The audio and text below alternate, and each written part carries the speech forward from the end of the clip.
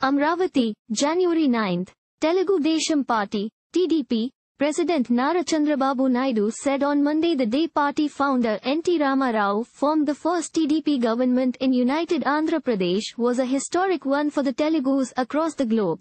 On the occasion of the TDP completing 40 years of forming the government, the former Chief Minister and TDP National President stated that revolutionary changes came in the lives of the Telugu people both economically and politically only after Rao formed the TDP government. He noted that the journey of the lives of the Telugu people is now being viewed as before and after the TDP formation. He recalled that Rao, who personally witnessed the ruthless political situation in the state and the untold hardships that the people were facing, floated the TDP only to ensure a poverty-free society. It was on January 9, 1983 that NTR, as the legendary actor was popularly known, took oath as the Chief Minister of Andhra Pradesh. He created a record by coming to power within 9 months after floating the TDP on the slogan of Telugu self-respect.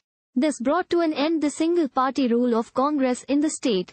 Exactly, this was the day 40 years ago the late NTR took oath as the Chief Minister to bring in radical changes in the lives of the poor. Naidu said, "The entire credit goes only to TDP for introducing revolutionary changes in society by bringing in welfare schemes like 2 rupees a kilogram rice scheme, single window system, doing away with the Patwari system, rights for women in property, Pakka houses for the poor and old age pensions besides distribution of Janata clothes." Chandrababu recalled.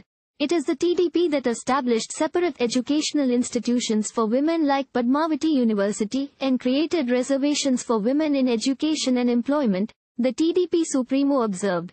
The backward classes, BCs, who form 50% of the population, could progress in politics only with the encouragement given by the TDP, Chandrababu Naidu said, adding that even a separate quota was extended to BCs in the administration and local bodies only by the TDP. The quota for scheduled castes, SCs, and scheduled tribes, STs, was increased and a separate welfare corporation for minorities was created by the TDP to ensure that they progress well both economically and socially, the TDP Supremo maintained. Better education facilities were created for the downtrodden sections of society by setting up more engineering colleges, schools and other educational institutions, and it is the TDP that brought in radical changes in the lifestyle of the BCs, SCs, STs and other sections, he stated. While NTR tried to uphold the dignity and self-respect among the Telugus, I tried my best to increase the self-confidence among them, said Naidu, the son-in-law of NTR.